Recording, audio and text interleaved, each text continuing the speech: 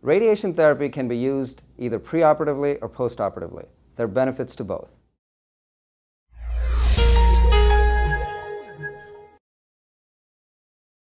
The benefits of radiation in the treatment of colon cancer are to control the disease locally, which means when a tumor grows in the abdominal cavity and it is taken out by the surgeon, there could be some microscopic disease left behind that the surgeon cannot see with his eyes.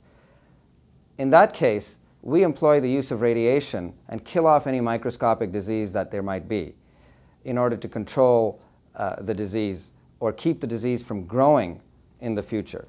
There are also cases where the surgeon is unable to remove the disease surgically, and in that case we will use a little bit more radiation, some radiation during surgery, as well as radiation that is employed after completion of surgery in order to control that disease.